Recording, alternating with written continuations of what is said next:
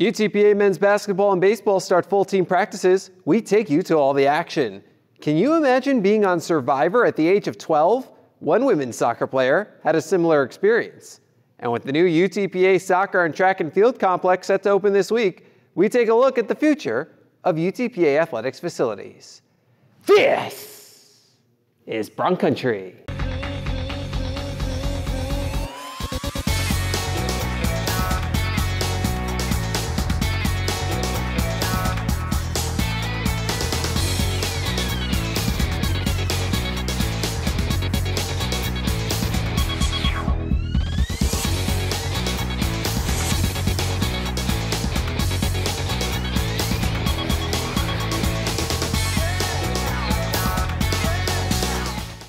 Hey everyone, and welcome to Bronc Country. I'm Jonah Goldberg. Well, the countdown has finally begun. The UTPA men's basketball team in the midst of 42 days until the first game. During that span, the Broncs will have 30 full team practices. We have full coverage beginning with Tyler Zimmerman.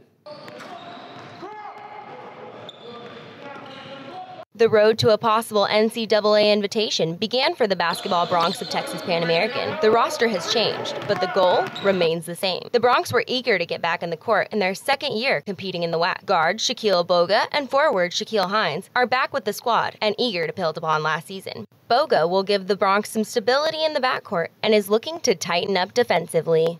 It was exciting, the new faces coming together, so it's going to be a process, but it was fun today. We're trying to get better and play team defense and stop teams from scoring and score to win the game.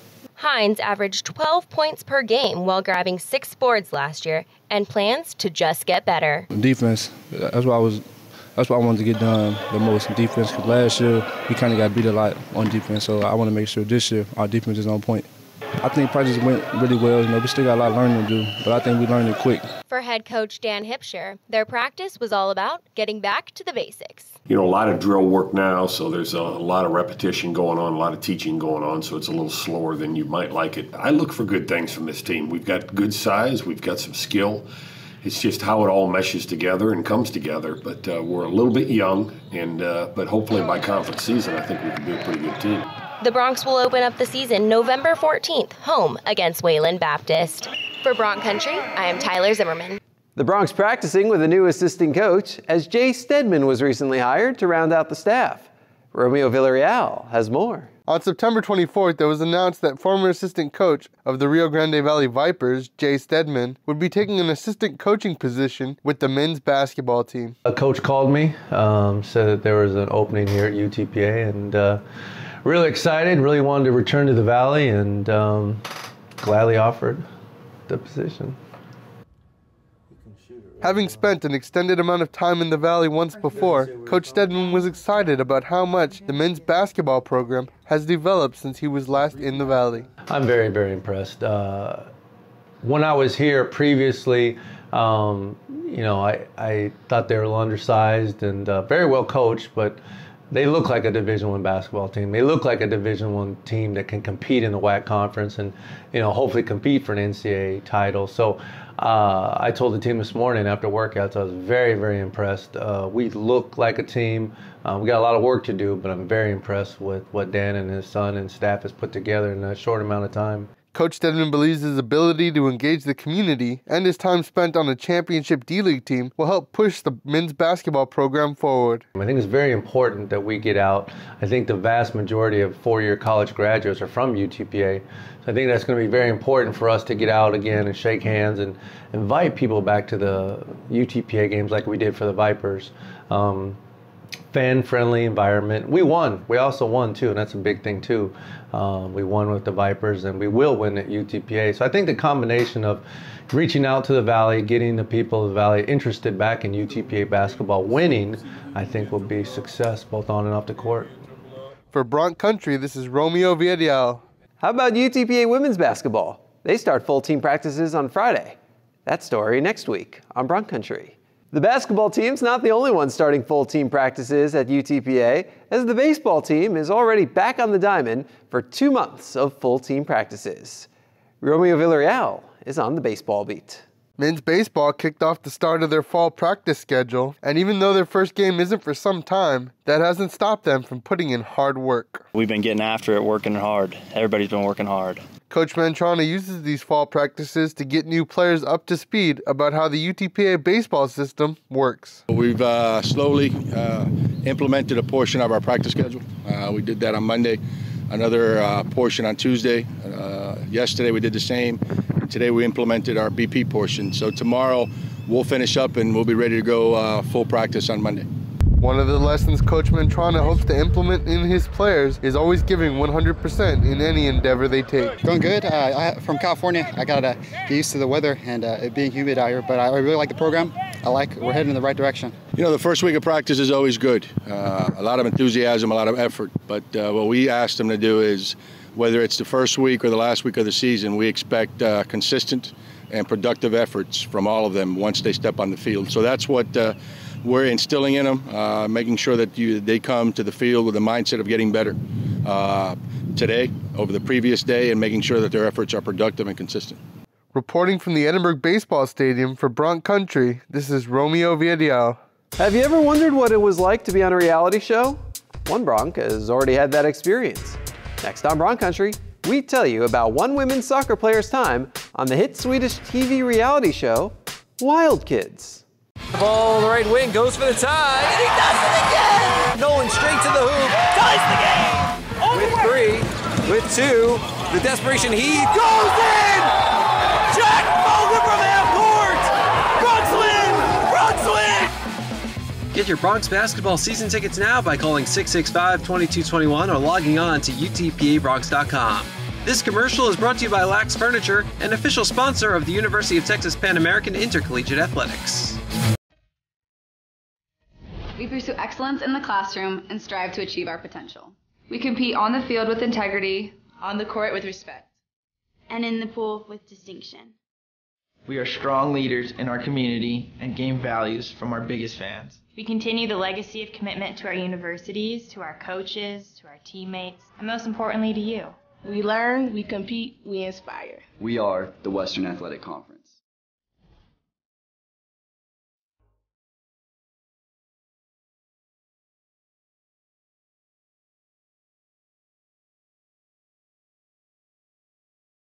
The UTPA women's soccer team has been having an historic season, and it translated into a win immediately as the Bronx beat New Mexico State last week in their WAC opener. This past weekend saw the Bronx embark on their first WAC road trip, and it started out with their 4th tie of the season, a 1-1 double overtime draw at Chicago State. The lone goal courtesy of Amy Intulai, her 5th of the year, just a minute and a half into the second half, off a feed from Sheridan Buchanan.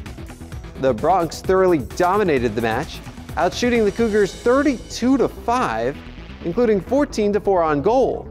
The Bronx outshot the Cougars 15-0 in the first half and 3-0 in the second overtime. It was a typical game between two first-year teams. For us, we start off very tentative. I think there's a lot of excitement about going on our first road trip and trying to adjust to that.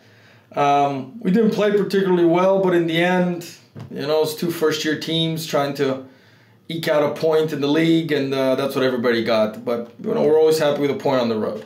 47 hours later, Bronx facing their toughest challenge yet, taking on Kansas City.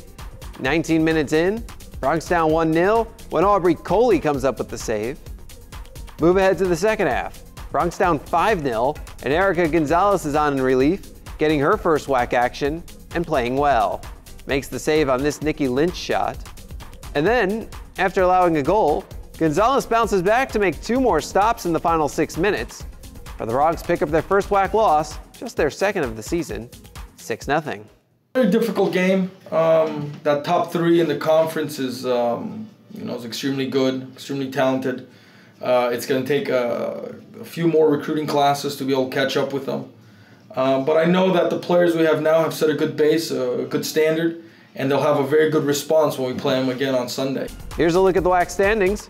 The Bronx return home this weekend for the start of a 4-match homestand, starting Friday at 4 p.m. at Chicago State, in what will be the first ever match at the brand new UTPA soccer and track and field complex. The Broncs also host Kansas City on Sunday at 1. We're very excited. It's a big game for us against Chicago State, first-year program. They're going to gain some confidence from their 1-1 tie with us, which, of course, like I said before, we're happy with tie on the road. But I think we'll play very well and then hopefully get the result. The way the Broncs are playing this year really has been remarkable. It shows a kind of toughness. Frida Farstad-Eriksson learned to be tough at a young age, as she was on the Swedish reality TV version of Survivor, Wild Kids, at the age of 12. Lydia Alvarez has the story. Not too many people know UTPA has an international reality star out on the pitch. When the show aired in Sweden, a lot of people recognized me, and they did that for a couple of years. They still recognize me, and I don't understand how they can do that, but they still do. Frida had a bigger dream. I actually had a dream since I was 11, since I was on that show. So it's a really big step to coming here and, fulfilling my dream. She has been playing soccer since she was 6 and is now a defender for the UTPA Broncs. Yeah, my family, they are really proud of me being here and playing soccer and following my dream. They're so proud. But I guess, in a soccer team, you're in a team and you have to, be friends with people and you have to find a bond. And in Wild Kids, we were a team too, and we got really close. So I guess it has helped me in that way that I'm good at, the team chemistry or whatever. Women's soccer is really taking off and is doing great at UTPA, and Frida is one piece to the puzzle. The people in the show, and especially the one in my team, they became my family. Like, UTPA is my family now. Frida began as a wild kid in Sweden and has since transitioned into the Broncs family. Today, she is fulfilling her dream of playing college soccer. Reporting for Bronc Country, I am Lydia Alvarez. On to volleyball. Broncs embarking on a 4-match road trip, starting with a date at Seattle. Pretty competitive match. Opening set, Broncs within 17-19 on this Haley Durham kill before falling 25-19. The second set was epic, featuring 13 ties and 7 lead changes. Here's one of those lead changes on a kill by Alicia Watson to put the Broncs up 24-23. And then, after the Redhawks tie it, Watson gives the Broncs the lead again before the Broncs fall 25-27. The third set was tight late as well, with the Broncs as close as 20-21 on this De'Ara Reynolds kill. But the Redhawks take the set 25-22 to complete the sweep. Watson continues her torrid play, 10 kills on 471 hitting to go with 3 aces. Durham finished with 8 kills and a pair of blocks. Reynolds had 6 kills and 3 blocks. Offensively, did a decent number of things. Our passing kind of held us back a little bit. Weren't in system as much as we should have been. And we were right there. We had our chances, even being down 15-6 in that third set. I really called out a couple people, got on the girls a little bit, and they responded. And that's, that was the positive that that we were able to take from that match. We made it a match, we made it a set. Too many errors, and Seattle's a great team. They proved it again on Saturday, beating New Mexico State. But they're one of the bigger teams we see. A huge 6-3 block on the right side, 6-5 block in the middle. We just made some poor choices, challenging the wrong people at the wrong time. 2 days later, the Broncs visited longtime rival Utah Valley, and it was another strong match for Alicia Watson. First set, Watson brings the Broncs within 6-10, and then 7-10. Watson kept up the pressure later in the set with a pair of kills, but the Broncs fall 17-25. Move ahead to the third set. Broncs down 16-23, but Watson comes up big not once, but twice. And then facing match point, Watson keeps the Broncs alive, but the Wolverines ultimately complete the sweep. Watson another 10-kill match for the Broncs. Haley Durham with 7 kills and 4 blocks.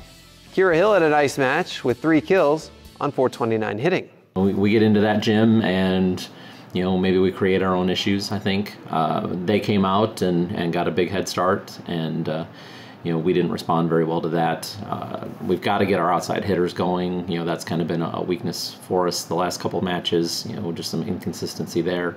And I can see it from Thursday night with a huge block against them, some things that they were struggling with. We finally figured it out too late, but it was a different size block on Saturday, so the fact that we couldn't get going again was concerning. Here's what the WAC standings look like. The Broncs currently sitting in 7th, ahead of Chicago State and right behind Grand Canyon and Bakersfield. The Broncs are back in action on Thursday against defending WAC champion New Mexico State.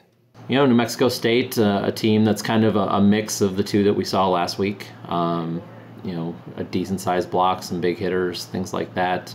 But some team that we, I feel like we can be successful at some of our strengths. So, we're gonna have to go and compete. They're coming off a loss, so they're gonna be fired up for that, I'm sure, and on their home court. But I really feel like the top 5 or 6 teams in this conference are, night in and night out. It can go any way, and I truly believe we're one of those teams. So we've got to have that confidence. The girls have to know that, and if we'll do that, then we'll be in a battle with New Mexico State. Big weekend for men's tennis at Lamar's Ron Westbrook's Invitational.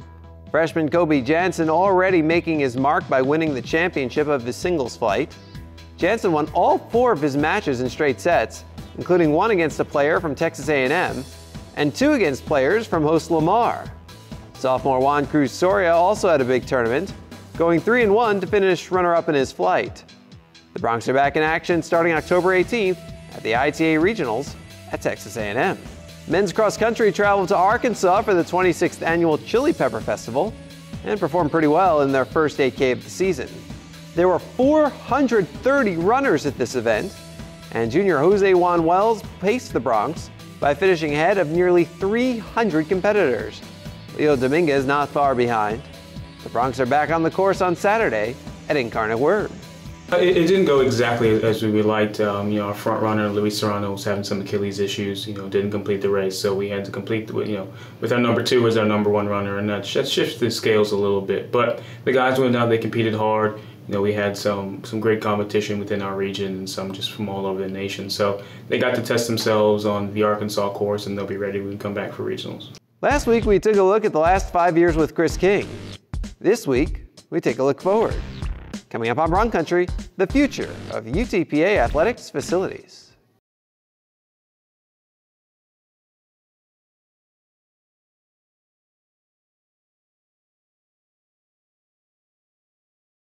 This Friday, UTPA Athletics will open its brand new on-campus soccer and track and field complex when the women's soccer team plays Chicago State at 4 p.m. Opening a new facility is always a big accomplishment for a university, but for UTPA Athletics, it's only the beginning. Vince Erickson has the story. Jonah, thank you. UTPA's athletic facilities, much like facilities all around campus, continue to just get bigger and better. And that includes renovations to the indoor facilities and outdoor facilities as well, like the brand new soccer and track complex here. And folks, the new facilities boom is not going to end anytime soon.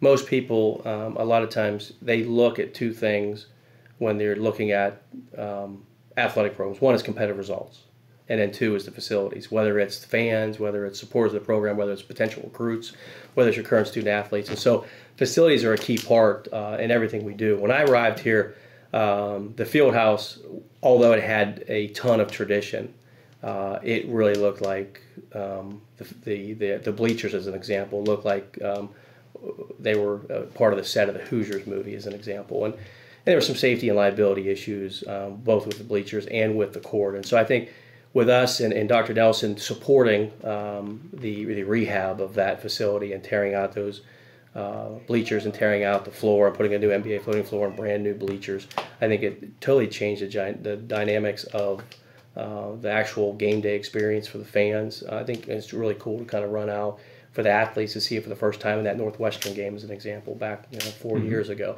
I think a lot of the other things that we've done, we've rehabbed the tennis facility, put a $255,000 Band-Aid on it as far as resurfacing the courts, putting up new fencing, sandblasting, painting. We've done it with all the facilities. We put graphics up. We've renovated all the offices. Everybody has their own office space. Everybody has all new furniture. And it takes a lot of money from both the institution as well as our donor base to be able to do that. But I think we have a much cleaner look now with our facilities. I think everybody's very prideful of our facilities. And then you get a chance to do a new build, like the brand new soccer track and field complex. I think what it does is it elevates the need for what we need to do with the rest of the facilities. Namely, the Edinburg Baseball Stadium, which will require renovations from the facade, to the dugouts, to the fences, the video board. All a part of King's ambitious strategic plan of the 3 Fs: finances, facilities, and funding. I think we have an untapped market to really be able to do some significant growth in our fundraising, but also our corporate support and potential naming rights for the facilities. I think without a shadow of a doubt, I think that you're going to see some major donors step up in the next couple of years for namings of the soccer track and field complex, to do a naming of the baseball stadium, to potentially do a naming of the field house. We envision potentially building a brand new tennis complex south of the soccer track and field complex off of 107. We envision coming up with a brand new hitting bay out at Los Lagos for our golf program. So when we unveil the strategic plan, it will be audacious, and some people will say, well, how are they ever going to fulfill their dreams or their vision? And they said the same thing 5 years ago when we unveiled the last strategic plan. And so we've been right on with every step we've made, and hopefully we continue down that path. A path that looks stronger every day. I'm Vince Erickson reporting for Bronc Country. Just 3 weeks left in the Bronc Athletic Fund donor drive. Don't wait, act now. Donate to the Bronc Athletic Fund today. You can become a member of the BAF for just $50 a year. All of the money raised goes directly to student-athlete scholarships, so visit BroncAthleticFund.com today to see how you can make a meaningful impact on the lives of student-athletes. Ball on the right wing goes for the tie, and he does it again! Nolan straight to the hoop, ties the game! With 3, with 2, the desperation heave goes in! Jack Bogan from half court! Bronx win! Get your Bronx basketball season tickets now by calling 665-2221 or logging on to UTPABronx.com. This commercial is brought to you by Lax Furniture, an official sponsor of the University of Texas Pan American Intercollegiate Athletics.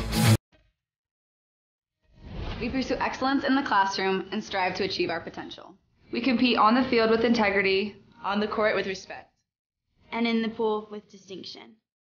We are strong leaders in our community and gain values from our biggest fans. We continue the legacy of commitment to our universities, to our coaches, to our teammates, and most importantly to you. We learn, we compete, we inspire. We are the Western Athletic Conference.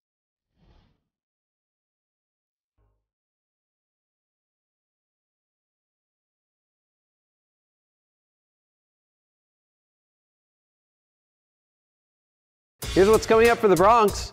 Women's soccer plays the first match ever at the new UTPA Soccer and Track and Field Complex on Friday at 4 p.m. against Chicago State. There will be a grand opening with a ribbon cutting at 3. The Bronx then host Kansas City on Sunday at 1. Volleyball is still on the road with a date against New Mexico State on Thursday. Cross country heads to Incarnate Word on Saturday. And then on Monday and Tuesday, women's golf is off to Arkansas State for the Red Wolves Classic. We want to thank you for stamping your passport in Bronc Country this week. Schedule another visit for next week. But until then, go Bronx!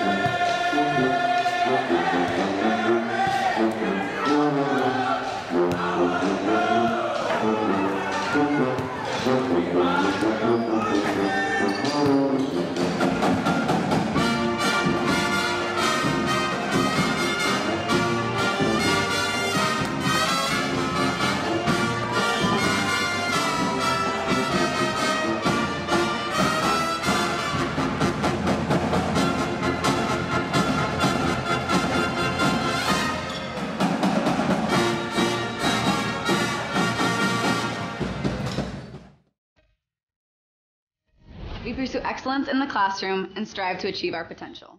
We compete on the field with integrity, on the court with respect, and in the pool with distinction.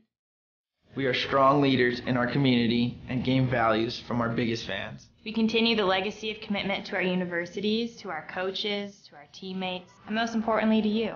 We learn, we compete, we inspire. We are the Western Athletic Conference.